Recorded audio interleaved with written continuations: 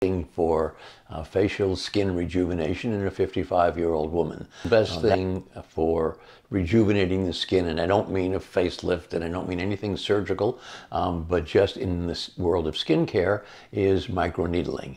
Microneedling can be done two ways. What it means is it's hundreds of little wounds in your skin which heal almost instantly, and they heal by building collagen. And that collagen thickens your skin, makes your skin look instantly more youthful, and makes the surface of your skin and blemishes disappear.